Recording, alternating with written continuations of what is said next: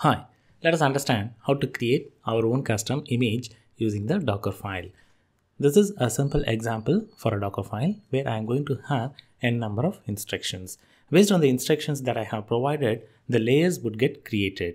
Layers are nothing but it's going to have the content based on the instructions that we had given. For example, it's going to get the latest Ubuntu and it's going to label it.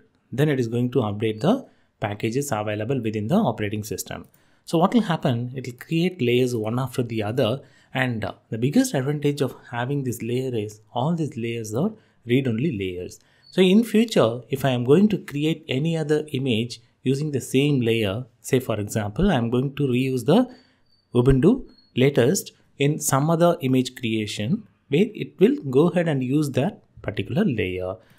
In that way, it's going to reuse the layers and occupy less space, as well as the build operation will also be very fast and quick. Whenever I am doing a rebuild after making the change to the Docker file, the layers where only the change happened will get rebuilt or will get created once again, and it's going to consolidate the layers one after the other and create the final image. Every image that we are creating will have a read-write layer where any change that I'm making to the files will be applied against the read-write layer. Say for example, I have a file A in layer 3, and if I am making a change to this particular file A, that file will get recreated and it will get updated.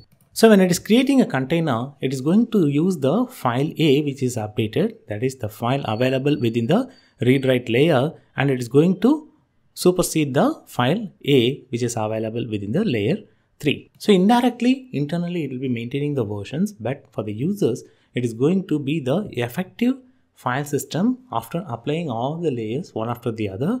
On top of it, it is going to apply the read and write layer.